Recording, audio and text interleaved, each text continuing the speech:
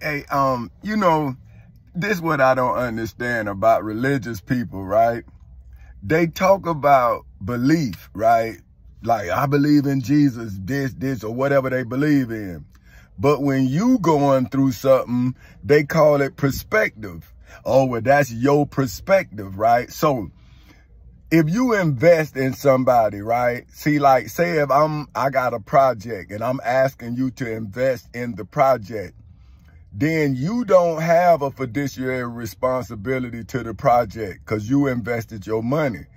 Now, I have a fiduciary responsibility. That means I have a legal obligation to give you back your money. See? So if the project go awry, right, then it's up to me to fix it in the courts because I'm showing you that your money good. Is just that somebody else attacked the project. Now, if you sit here and say, well, I gave you the money, I'm saying, of course, you gave me the money, but you don't understand that somebody stole the money. Now, if you on the streets, right, you got to ask, did the person who gave you the credit come steal the package? Because you got to understand, right? If you looking at this from a business standpoint and you going to this person and you getting a lot of product from them, where you making them a lot of money. See, so now they don't want you to go to somebody else because you making them money. So they'll rob you, then you indebted to them, then they give you the same product that they just robbed you with and make you sell it for them. See what I'm saying? So now I saw the game.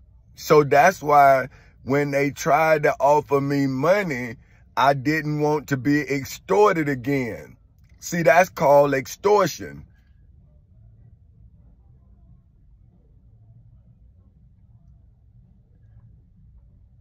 Yeah, that's called extortion, right? So what I'm showing y'all now is I'm saying, well, now the other people who you invested your money in the stock market, they need to do their fiduciary responsibility by telling you the truth on what happened to your investment. See, now what they did was they got bailed out and the investors lost their shirts. See, that is not the way an investment is supposed to run. See, but that's why now you can't invest in my company. You can't invest. You got to contribute your ability. I don't even want your money because you don't own the project. You don't own nothing in it. See, that's why I'm investing in you, and I'm talking about you children. See, I'm investing in you children so you can become a better investment to your children. So I'm showing you how I had to get through these circumstances to be able to invest my intellectual property in you. And so you can in turn invest your intellectual property in us. See, so I'm investing first. See, they call that in the Bible, I love you first. See what I'm saying? See, when I saw that the person you invested in didn't do their fiduciary responsibility to your investment, no matter what it was, because you are an investor in America.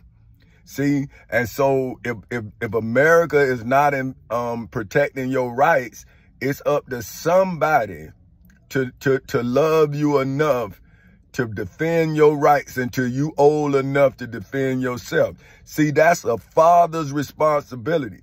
See, so now, if I am a father and I know that you got some children that was not old enough to defend themselves, they wasn't old enough to vote, they wasn't old enough to do nothing, why then wouldn't I do my fiduciary responsibility to them so when they get old enough, they can offer me what I offered them? So think about this. If they say you reap what you sow, then I'm sowing love so I can reap love in return. That's all I'm showing. I'm saying, well, man, they gave me money And I'm returning love and the money to them and knowledge of how the money was taken. But they sitting up there acting like they mad. And I'm talking about black people, you know, because the man say, well, what about the people who invested in your company? I'm saying, well, you invested money in my company.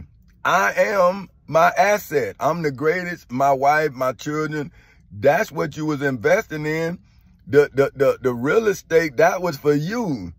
See, that's what I keep telling people. I was building the house for somebody else.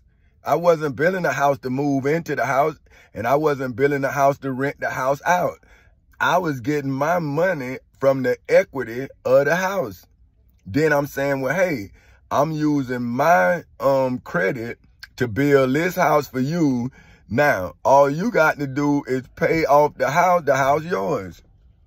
See what I'm saying? So I'm just the mortgage holder. So that's what I was doing. I was becoming the bank. See, I was using my good credit to then give you an asset. So then I'm going to show you how to clean your credit up. Because what you would, man, most of us ain't no more than $10,000 in debt, man. You see what I'm saying? Like, I mean, come on, man. 30,000 at the most, a car. And you ain't got no new car. You got a used car. You got a used car. You see what I'm saying? So I'm doing the math. I'm saying, well, I couldn't do it all at one time, but I could have did it person, family. See, I could have took one family, cleaned their credit up. Then I had 5 credit cards. See, but instead of me saying you a piece of paper, see, you a human being who I have made credit strong. And now if you let me use that credit, I'm going to grow your value. See, because they had put our freedom on a credit line. So if you don't know how to manage your credit, you will have bad credit, and that bad credit will result in a bad life. So what I'm trying to do is show you how to fix your credit, and then I'm showing you how to live your life. You see what I'm saying? Within managing your debt load. See what I'm saying? See, it's not about not getting in debt. It's about managing the debt you have. Because if you can't afford a $100,000 car, but you can afford a $100,000 loan if you work collectively. See, but the problem is, don't nobody want you to have a $100,000 car, so they not going to help you get it. And that is the crime, right? Say, well, why wouldn't you help me get a $100,000 car so I can help you get a $200,000 car? I might not want nothing but this $100,000 car, but I done learned how to get a $200,000 car, but that ain't what I want. See, I always wanted an old Corvette, not a new one. See, I could have got a new one, but I didn't want a new one. I wanted an old one. See what I'm saying? So that's what I'm telling you. It's not about what people think. It's about what you think. It's not about what people want for you. It's about what you want for you. So that's why I'm saying, I'm not trying to get y'all to do for me. I'm trying to get y'all to do for yourselves.